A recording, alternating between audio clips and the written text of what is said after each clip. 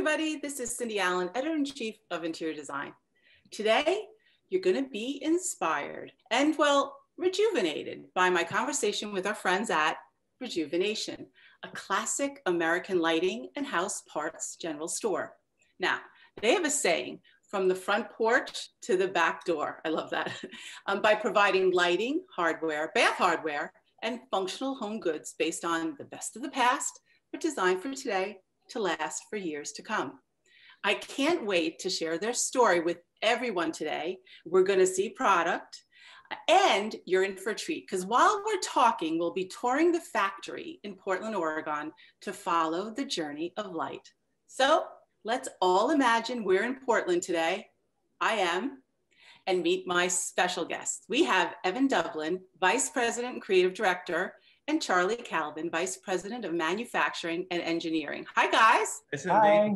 Okay, let's get started. We have a lot to go through, and I'm really excited. So I know you guys, I know there's a sense of history with the brand and a very strong message about being an American company. So can you tell us your story, who you are and what you do?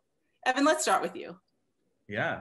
So the company started in 1977 as an architectural salvage and restoration business.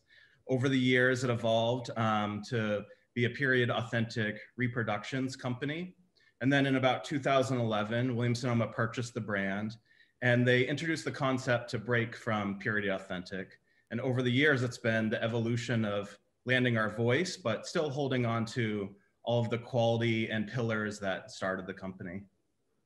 And so I remember the like vintage era, which I also love. So was it an interesting or like organic transition to start actually designing product?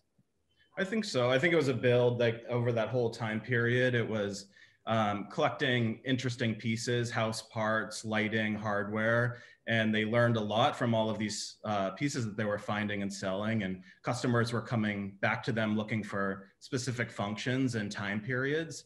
And so it built this wealth of knowledge focused on quality and function. And then, you know, it's evolved into now how do we put more of a modern spin onto that and have our own voice? Yeah, you know, that is what's so interesting, right? Today, like if you look at, we do research all the time. And if you look at traditional versus contemporary, it used to be completely reversed, right? Like everything was like more traditional and now everything is more contemporary. So it's so great. I mean, you had the vintage thing, which we all love too. So you're kind of the best of both worlds right now, right? Yeah, and I think it's a balance. I think what makes the company so interesting is a balance of all of these different time periods. There's pieces that have been in our line for years, and it's about how do we continue to grow those categories and balance out aesthetics and have it come through authentically. You know, I love the Joseph Frank accidentism philosophy of it's collected and grown over time. And so that, you know, we put that lens on whenever we're designing something new. Yeah. Now we're going to get more, Charlie, we're going to talk to you about the whole engineering side, which is also super interesting. But I do want to know, since you're together, and I want to bring you into the conversation, how tricky, like, can you explain how tricky the engineering side of lighting actually is and how close you guys work together? Yeah, we have a very close-knit product development team, which includes the designers, engineering, sourcing, and there's a lot of back and forth. I mean, Evan's team comes up with some really great looking stuff, and it's never, we can't do it. It's just, you know, with enough time and money, we can do anything. However, you know, what's feasible to meet our timelines and, you know, provide the value to our customers, you know, what they're looking for. And so definitely there's back and forth on every project. It's just a matter of how much compromise needs to make, if it's within our wheelhouse or if it's something totally new. But yeah, being able to be flexible with the design is one of the reasons we keep this engineering and manufacturing in-house. Okay, Evan, come on. All right, tell me the truth. Does he go, no? It's a balance. Yeah. It's all a balance. It's just a matter of how long the project's going to take, but we work through it. Yeah. All right, we're going to get to more techie stuff in a bit. Evan, how long have you been with the company?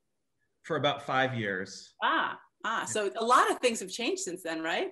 Quite a bit, yeah.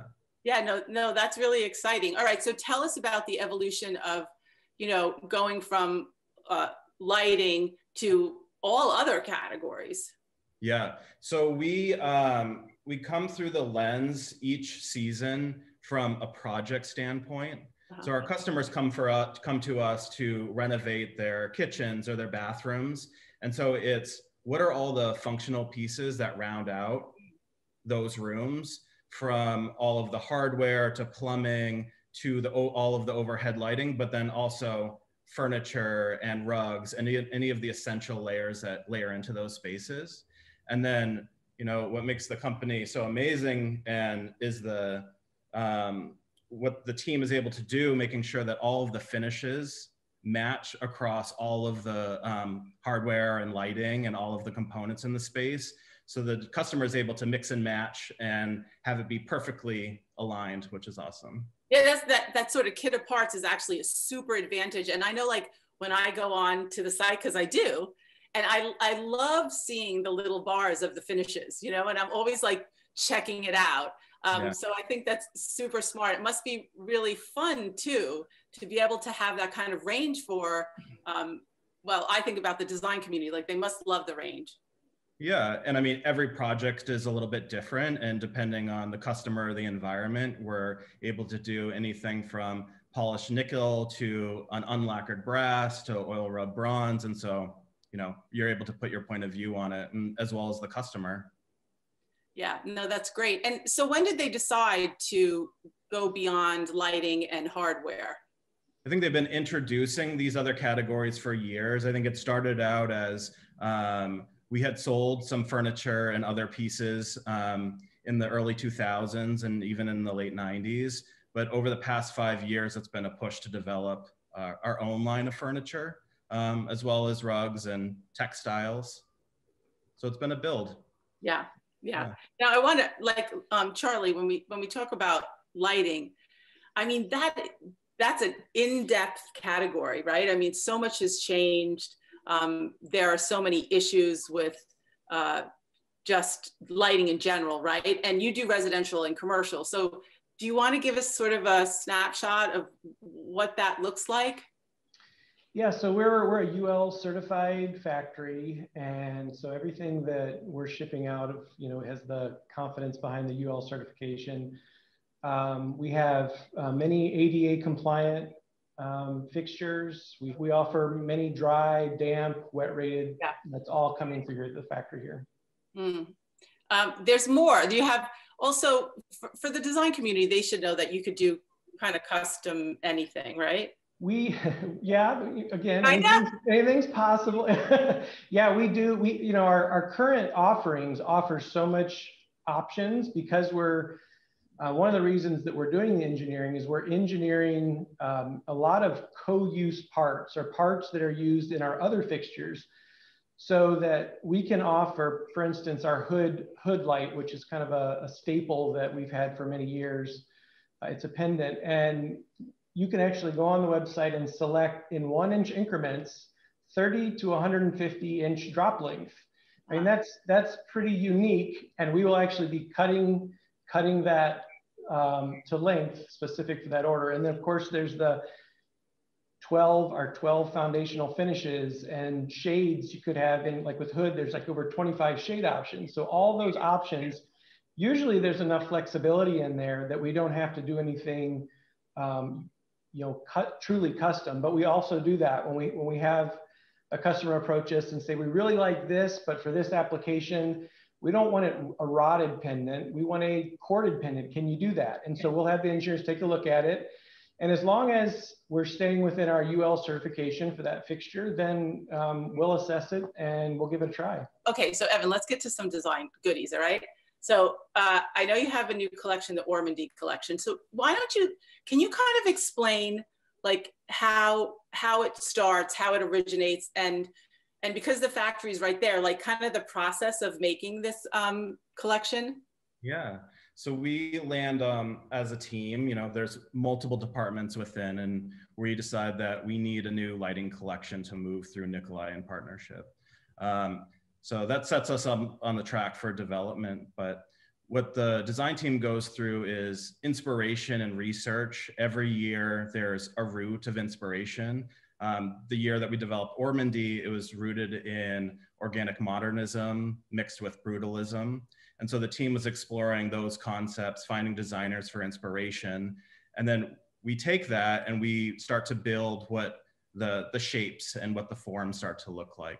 So this one, the goal was, how can we make a large, low profile shade that pairs with our domestically made glass shades that are already running through Nikolai, which is the co-use component conversation, and get this almost like nestled glass shade up into a metal shade. And then I've been very focused on details and connections and captures. And so the amazing engineering feat of this one is that all of the detail that goes into capturing both shades.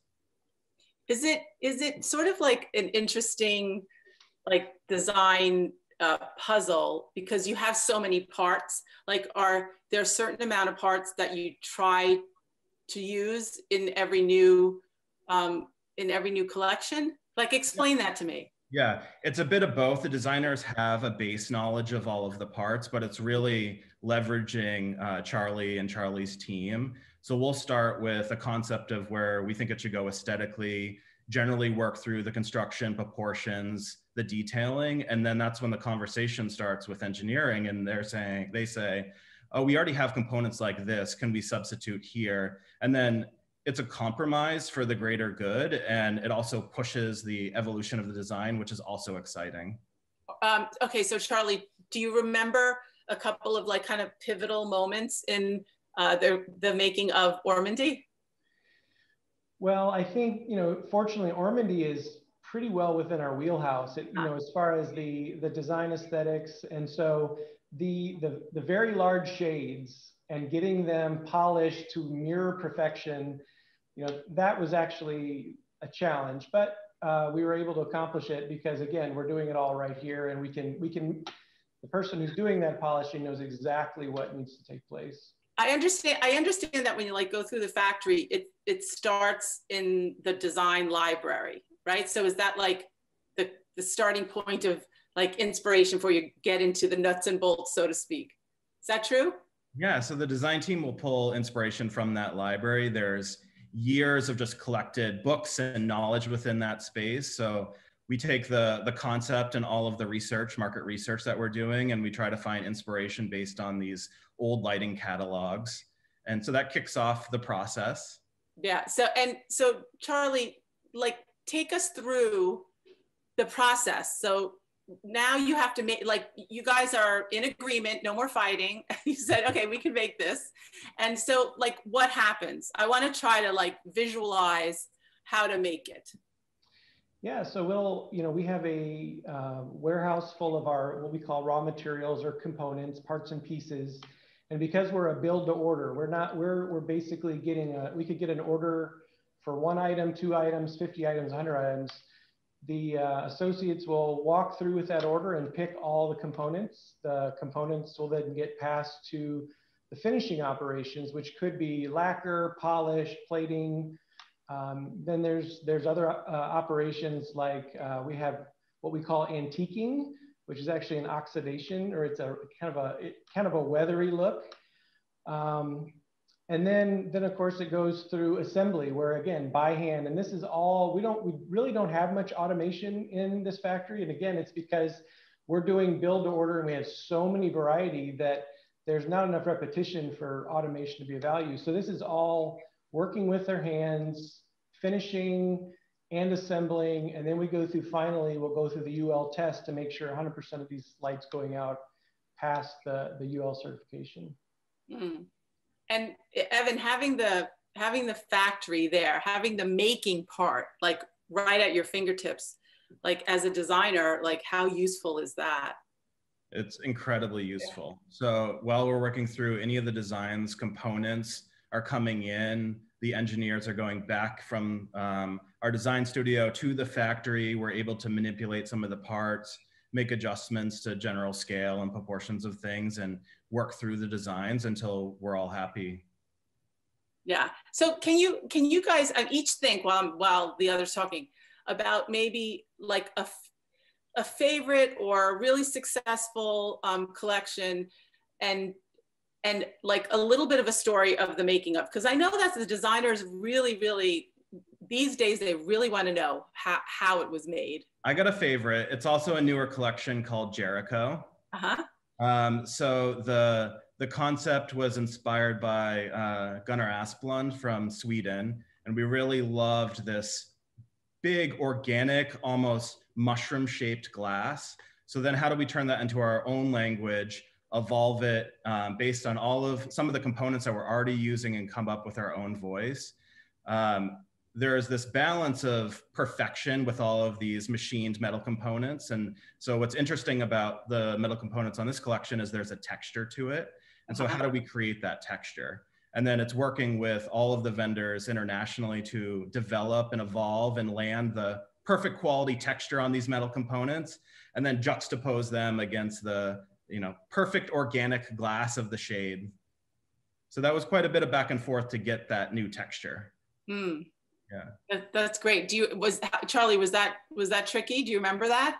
That was a fun one. I mean, to develop a new finish, we have our tried and true finishes, but this was truly a new finish where we wanted a certain look. And again, it was, okay, let's give it a try. And by having the factory right here, we could go through and prototype and try, tweak the machine a little bit to give it a little bit different, and then bring these and present these to the designers and say, here's what our current operations can do. Does any of this match, the design intent that you had in mind? And then we narrowed in on one and lock it in and go for it. So we talk about that everything is custom. Let's talk about lead times and what that really means. Yeah, so we have the advantage of, because we have the raw materials ready to go, and we're doing the finishing, assembly, and test and ship. We're currently, we quote 2 to 5 weeks to your doorstep is what our standard lead time is. But we're typically beating that 5 weeks all the time. It's much quicker. So we're definitely, we get the lead time through the factory is really a matter of days, depending on the light and depending on what has to go through it and the operations. But yeah, everything moves through really fast. And so we also, I mean, one of the advantages, we don't have to buy a bunch of inventory of every different iteration of light and finish that we want to offer. We're waiting until we get the order to put all of that in place, which if we had to get that from somewhere else, we would have to buy loads and loads full of product. We'd rather wait until the customer orders it and make it. Right.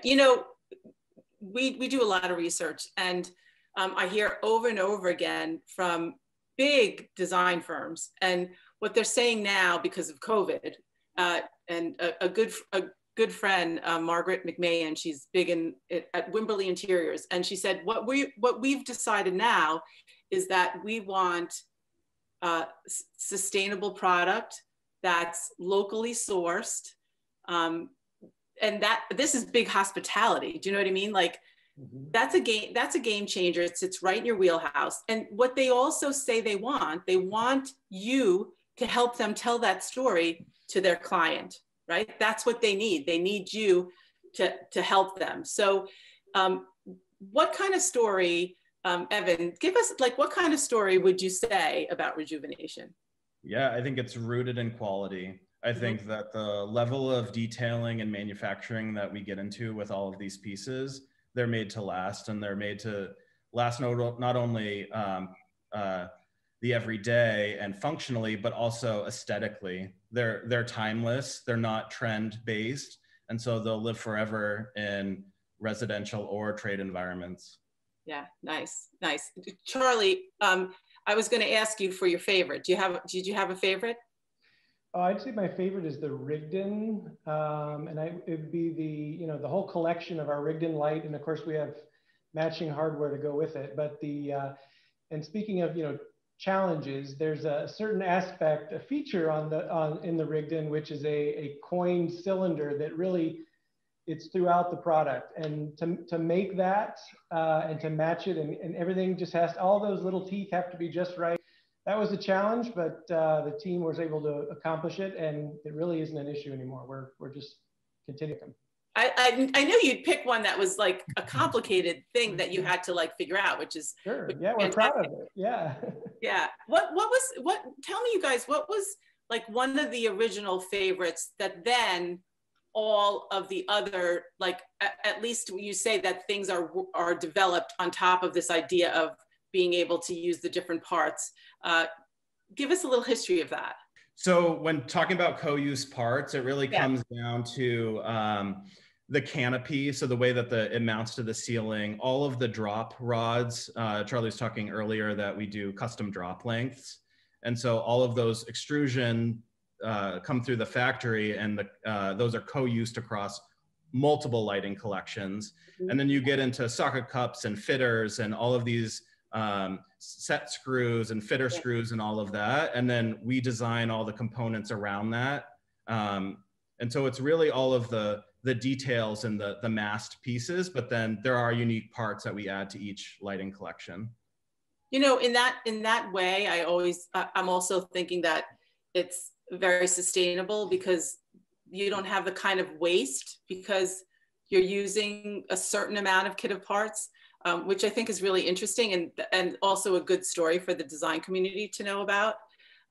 Charlie, tell us, can you give us like, I'd love to get a few steps of we're making a product, right? So you're going in and like, what machine, what's happening? What does it sound like? Yeah, so, you know, as we're picking through the warehouse and picking the parts to kit up the job. So that individual job is going to go through on a cart through its journey through the factory. And the first stop is going to be depending on the finish, but it could be the polish operation. And the polishing operation, it's a lot of work. Our associates are leaning in, holding them by hand and watching every square inch of that product to make sure it's just right. Then there's the antiquing process where we're dipping it into a process that brings it out and really looks like an accelerated weathering to get that kind of, you know, old look. Or it could be, it could move on to our lacquer spray application where, again, we have an associate suited up and ready to go. And we actually have a conveyor that comes through, and every job, he knows to spray a certain finish on this group of parts. And then once they're all dried and ready to go, they come into assembly, and assembly puts them all together and wires it up and make sure everything is tight. And they do a little final inspection to make sure that everything is perfect from a finish perspective. And then the last step is our UL test to verify the circuitry is sound. And then it's just a matter of bagging it, boxing it, and shipping it directly to the customer. Wow, there you go. You know, I love, Evan, I meant to mention to you before that I love that, like the color range that you're doing when you were talking about lacquering, Charlie. And so do you continue to develop like new colors for the lines?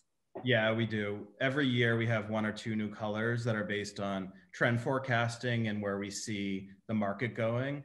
The team builds a palette, and this ties to textiles and other functions within the brand as well. And so that it all connects, so our color stories are cohesive across categories. Yeah, I saw like a beautiful and kind of interesting blue, of course gray, but what's your favorite color?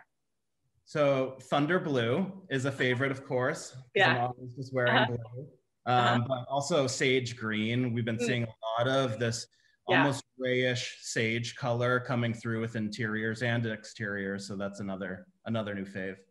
Yeah, no, it's so fun. And I mean, what I see when I look on the website, I see that if I'm a designer, the possibilities are kind of endless, right? And you're not that far away from me either. So like maybe I can get my hands on the things I need, or have you develop the things, or do some custom, because designers love that too. Yeah, come by and we'll talk about your space and what looks right for that environment and what shade works perfectly for that space and the fixture that you're interested in. Yeah, Charlie, what's the most interesting problem for you to have to tackle these days? Well, obviously, COVID has been a challenge. We, at the beginning of the year, we have a factory. We have 130 employees in our factory that, as they're seeing the news comes through, and we had to really navigate that and put in the appropriate safety protocols and get everybody back on the job. And it's kind of become, just the everyday now. With all of those. So really, that's been our biggest challenge recently. And again, we can't just bring in anybody with no experience. These operations that are processed by hand take years of experience and knowledge on how to get them just right. So, getting the right workforce and bringing the team that we can trust is an absolute requirement. Yeah, and Evan, I've heard it time and time again from the design community, just, missing that kind of collaborative environment. There's a lot of things you can do from home, but there's some things that you want to do together. How has it been for your team?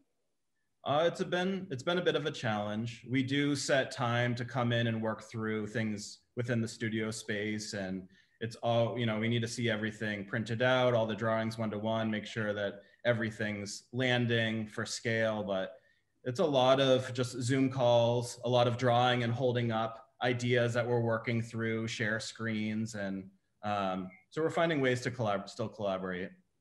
Mm-hmm. Yeah, no, I know it can be tough. All right, so one final question, since you do, there's a lot to Rejuvenation, and like you said, it keeps growing. What's one thing the designer should know that they might not know about Rejuvenation? That we have everything that you need to complete a project within these spaces. And to your point, like, we're continuing to fill all of the needs within those spaces. So come back and look to us. If you're working on a bathroom or a kitchen, come back and look for those other layers that add on and complete that project. Charlie, one last comment? Well, I think most people that think about Rejuvenation don't know how much commercial business that we do. So we're dealing with onesie twosies, and then sometimes we're dealing with businesses that need lighting throughout, either a commercial business or a restaurant, any type of atmosphere. Yeah, I mean, we definitely want the designers to know that in the commercial sphere, there's a great way to partner together, and you have such a breadth of product, which is amazing. Okay, I know we weren't able to really do the factory tour together, but I kind of feel like we did, and I am feeling rejuvenated with my friends at Rejuvenation, and I want to thank you guys so much.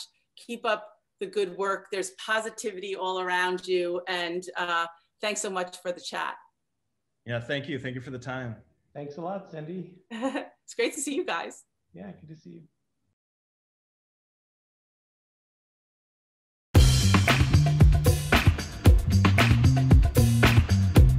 Hey design friends, this is Editor-in-Chief Cindy Allen here, aka Cindy with a C.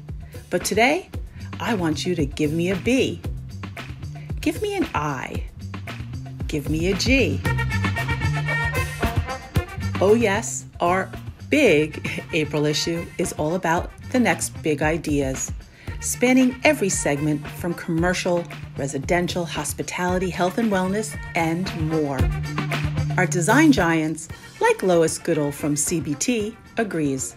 She says, new ideas are flourishing to address the seismic shift in our culture. We're drawing on cross-disciplinary design to reimagine solutions for our clients. Like workplace is informing multifamily residential, hospitality is influencing the workplace, and biophilic design is benefiting all. So now let's talk about all those big ideas. For safety, how about touchless elevator buttons that look like magic but are kinetic, and face masks that are all about protection and celebration? For climate change, smarter greenhouses are integrating technology to simplify crop planting. And our mental health mega matters with the Ohana Center for Health by MBBJ, which offers inpatient, outpatient, and community care for kids. All in all, our big ideas feature 11 countries. Wowza. We also talk top kitchen and bath trends and feature a special carpet, flooring, tile, and stone section that will leave you, well, floored. The April issue tells us everything you need to know. Right now, the world needs innovation to get us to the other side. And this idea-packed issue is one more tool that will move us ahead. It's all here, and you should be too. See ya!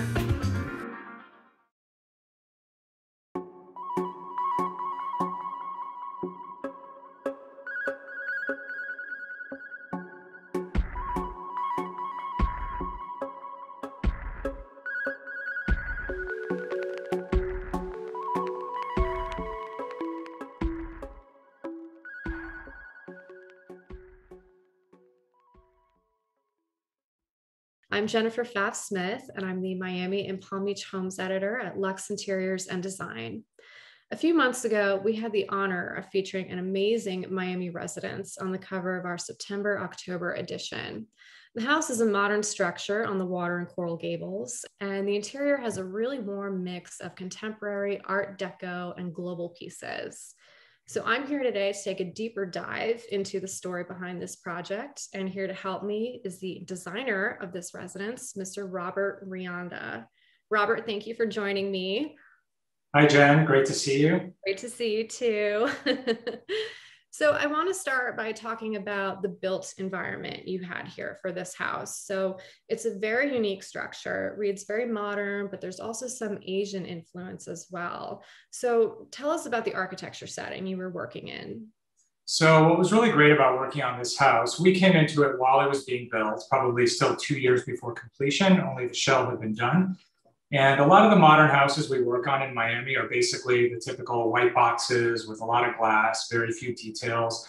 And in my opinion, kind of cold. I mean, they can be great for sort of a gallery feel or whatever, but to me, I always prefer a little bit more warmth and mix of materials. What was great about this one, it's definitely boxy. It's a series of rectilinear planes intersecting, big glass windows, but it's much more of an organic approach. And basically what they did was they mixed a lot of materials. There's a lot of coral stone on the exterior for pathways, walls, staircases. There's a great fire pit made of coral stone.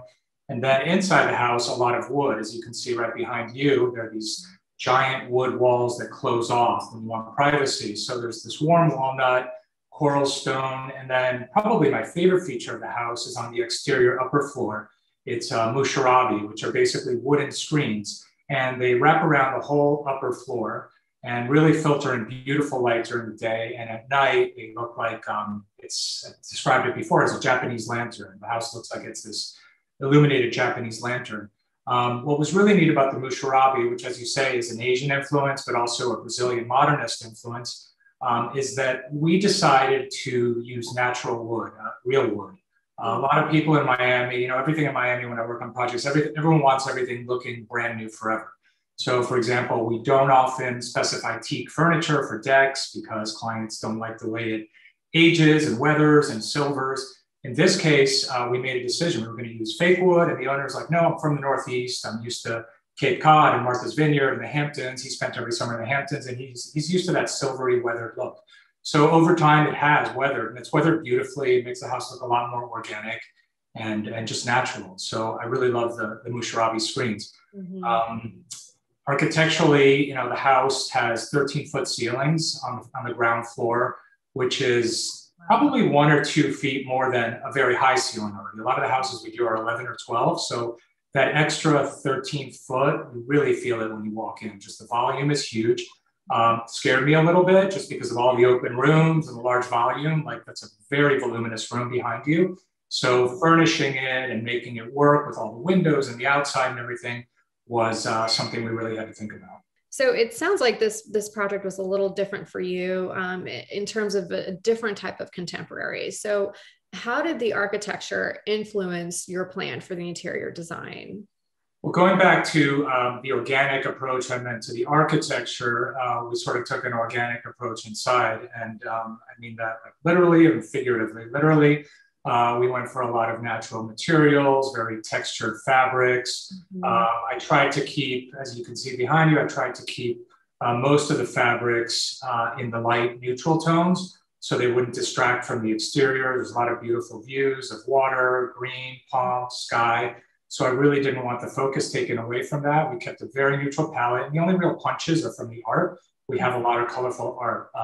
Also organic in the sense of the way the project was put together, shopped, and organized. We had a client who was super organic about the whole process and really just kind of let things flow into each other. This is not a project where I planned every piece of furniture from the get-go. Many clients want to know every piece of furniture before they pull the trigger on everything. Here, we really went just, we fall in love with something. Is this going to work? Is the size right for our plan? Sure, it's going to fit. Then later on, we got to make sure the other pieces work with it. But it was a very organic approach in that sense. But really, the materials we used, just a lot of textures for fabrics, some patinaed metals throughout the house, brasses, all of that just kind of worked with the organic approach to the exterior. I love how you're talking about it. Almost seemed instinctual the way you approach this project, and the client sounds like he's very involved as well, and this is really a passion project for him. So I understand, had he favors a lot of different design styles. There's modernism and Art Deco and tribal. So there's a lot of influence here. And conceptually, how do you approach a project like that when you want to get his vision just right, but you want to make sure it's all cohesive as well? What was your strategy? Well, the way it started, as you mentioned, the client was super passionate about this and design. He retired, left New York and came down to South Florida. This really was his dream house. And before he even consulted with architects, he had really sketched out the layout of his dream house. Every single room was going to have a purpose. Every area of the house was going to be a destination, whether it was swimming or the fire pit or lounging or hammocks. So he really knew what he wanted. He also knew what he liked as far as furniture. Didn't necessarily know how to put it all together, but I've never seen such organization with first dibs folders, for example. He would go on first dibs and create, glassware, sofas, Murano, whatever. He just had a million categories. I wish my office was as organized as this client, because it was a treat, but it was also a little bit overwhelming because, as you said, there are so many different styles. And I was like, wow, how are we going to merge all this together and make it work? Is the tribal going to be 70%, or is it going to be a couple of accents at 2%? Right. So again, there were a lot of early shopping trips with the client. And I think just a few trips made it really helpful to see things he really gravitated towards. I think Art Deco and mid-century were the front runners. So I knew that my main pieces, important tables, dining tables, light fixtures would have to be from those periods. And then other things like glass and tribal, those became more about accessories and art features in the house. But again, it was super organic. It was just like running around and seeing things and figuring out, what wall could this fit on, what room could this fit in, and just some things we actually even bought and they were destined for other rooms, and then we decided to put them in a different location that had been planned. So things got moved around a little bit near the end phase. Sometimes you don't know until you're actually there at the finish line and you need to make a change. So yeah, absolutely. And some clients are really rigid about that and they don't like to do that. You told me this $10,000 table was going to go right here.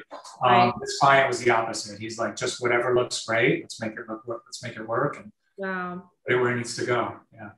Love that flexibility. Yeah, it's kind of like working for myself. I mean, when I've done a home, it's evolved over years. Here, of course, we had a time frame. It wasn't bad. We had a couple of years, but for myself, I will collect things over the years and find a spot for them. And in my opinion, the greatest homes and the most interesting homes are those that feel collected and gathered over time. Absolutely. Well, the furnishings here, they're really varied in terms of era and origin and material, like you were talking about. And you told us in the article that this, finding all these pieces was like going on a treasure hunt, and the project was all about discovery. And that seems to be a running theme here of what you keep talking about with how it all came together.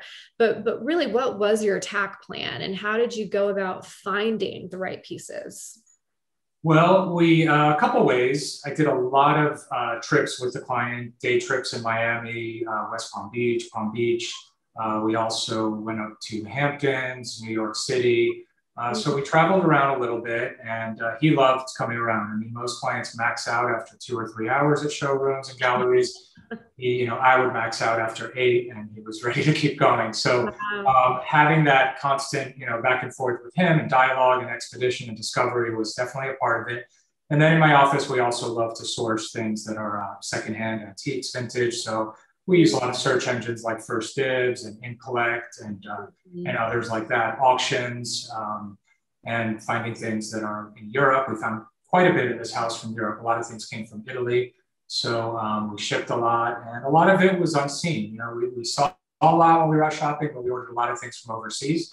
And if necessary, we would restore them. But, one of the greatest things about a savvy client like this is he understands that vintage patina can look nice. It doesn't have to look kind of like the Musharabi screens I mentioned earlier. The weather aged look is actually part of the beauty.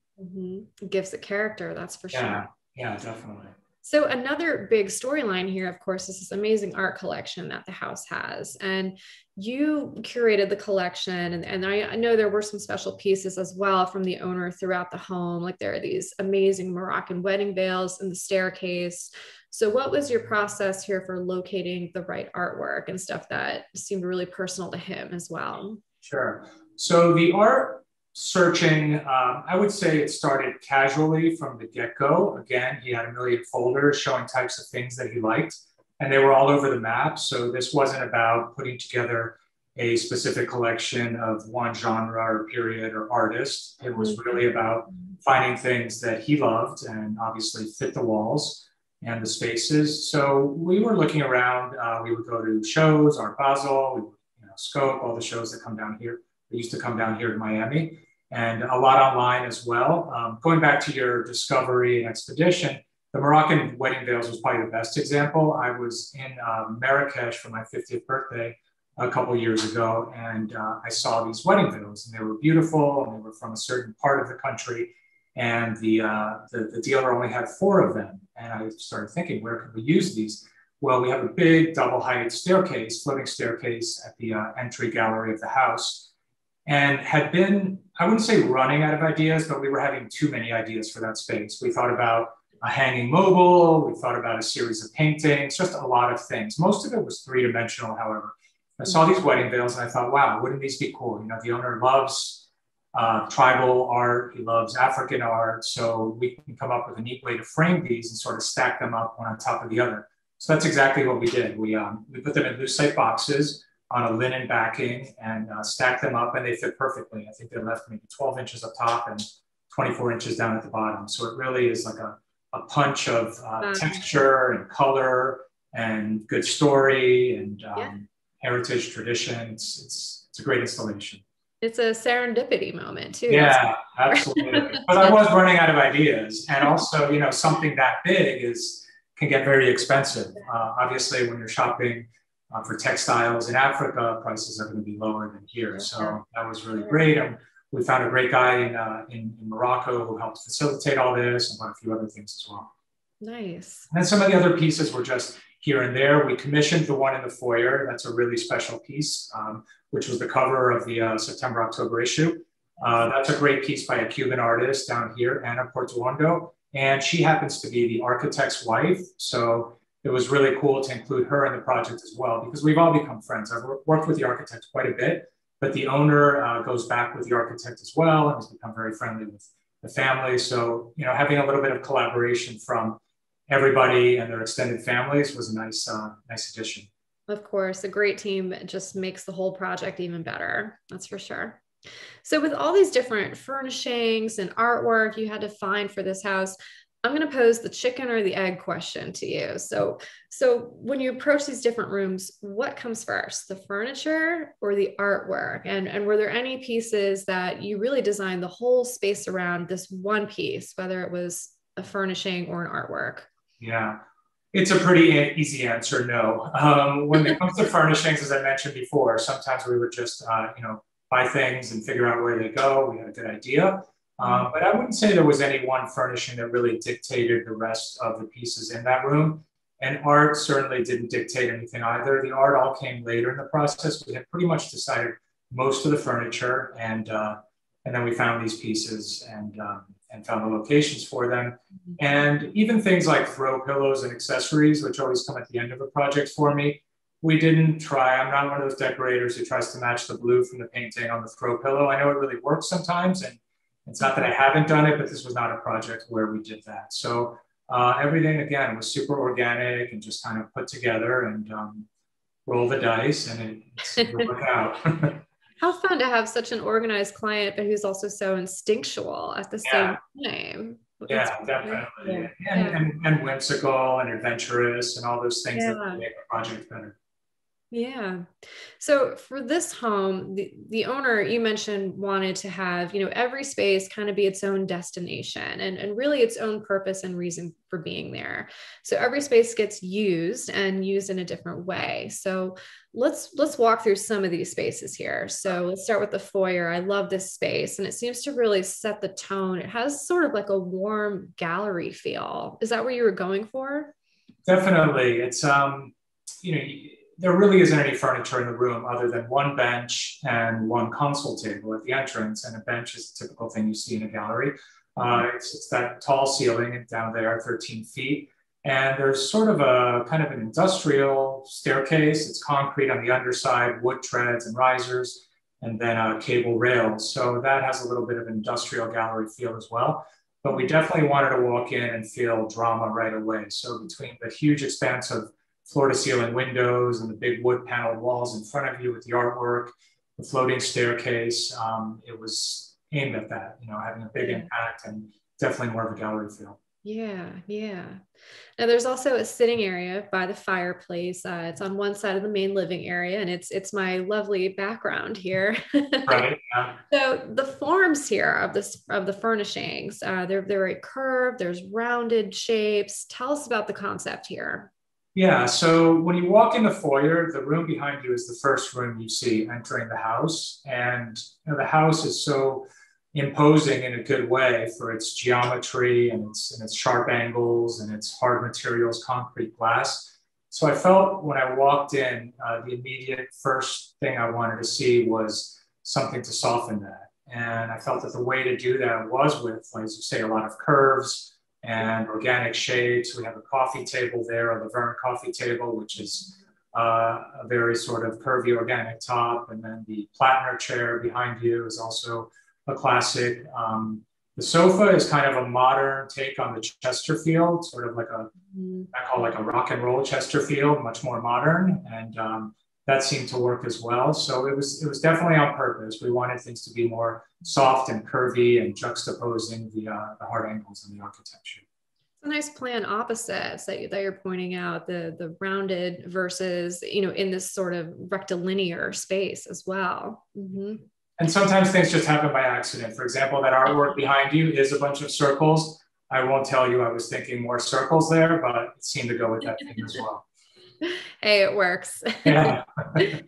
So the dining area also has a couple major wow factors. There's this really cool vintage chandelier. And then in the corner, there's this really tall jackfruit wood sculpture. And in our photo, of course, we also have this adorable dog who's stealing the spotlight. Always does. Yeah. So how did you design this space so it connects with the living area, which is right next to it, but it still needs to be separate and it needs to be defined as well? What was your approach? Yeah, so this is what I mentioned earlier. When you walk in that room, it's quite a huge volume, especially that area stretching from the TV living area into the dining room. So we needed to create some definition between the two rooms. We just used a long console we ordered from Europe, a Danish mid-century piece, and then put these two really funky lamps on there, these two mid-century gold bubbly lamps by Sonoma. We found those in Palm Springs, and they definitely have that Palm Springs feeling. So they're very tall and they're very sculptural and sort of like focal points. So those with the console divide the two areas. And then also just to find a chandelier that really would work in this massive volume, we came across, I think it was the very first thing we purchased in Palm Beach, in West Palm Beach. It's like a 47-inch diameter Sputnik vintage chandelier. So And I was sweating that one out till the end. I was like, it's too big, it's too small, it's too big, it's too small. So I was like, I was going crazy until they hung it. And, the owner, again, is totally mellow. He's like, it's going to work, don't worry. And we didn't mock it up. In some projects, we mock things up when I'm really anxious about it. Here we didn't, because it's not that kind of owner. So we put it up, and it really, it did its duty. It really stands up to the volume and grounds the dining space. And also, we didn't use one long typical dining table. The owner lives there alone with his partner. So at times it's just the two of them having dinner or breakfast. And what we did was we used two big square 66-inch tables instead. And rather than push them together, we have about a foot separation between them. And one of them we organized kind of like a library table with books and sculptures and flowers, so that it looks like a more homey accessory display. And then they sit at the other table. They have a larger dinner party, they can push them together and seat 14 people. Right, right. Well, that's another smart step that makes it really usable for the owners, no matter how many people are there. So upstairs, there's a living area and there's an office space where I would love to be working from home there these days. Tell us about the strategy for this room. So that room is immediately, when you get up the stairs, there are 4 bedrooms, 3 guest rooms and 3 ensuite guest rooms, and then the master bedroom. And that is sort of like I wouldn't call it a hallway, but it's quite a wide, almost like a corridor type space that connects all these rooms. But it was designed wide enough so that it could be like a morning room when there are guests to watch TV, or nighttime if they want to chill there, have tea, watch a little TV before they retreat to their bedrooms right behind it. So it was meant to be a little TV sitting area, and also a desk. If the guest has a laptop or something, they want to pop it, because it also gets great light. And there's a whole wall of Musarabi screen in front of it outside the window. So during the day, you have this beautiful filtered light. And at night, there's privacy through the screen. So it was really meant to be a room for guests, not so much for the owner. It was a place for the guests to hang out when they're staying there. And he does have frequent guests. As far as the color and the style of the room, this is one area where we did use more punches of color. I think it's the only fabric other than outdoor that is a bright saturated color. There's an orange chair in there. Again, some souvenirs from my Morocco trip. We have some Moroccan pillows, Moroccan leather poof under the coffee table, and then a couple photographs by the client's daughter. She's a fine art photographer. Those hang over the sofa. So we definitely played with more of the tribal art and textures and furnishings up in this room. Mm-hmm. There's a big African piece behind the desk as well on the wall. Yeah. Yes. So what's your favorite room in the house and why?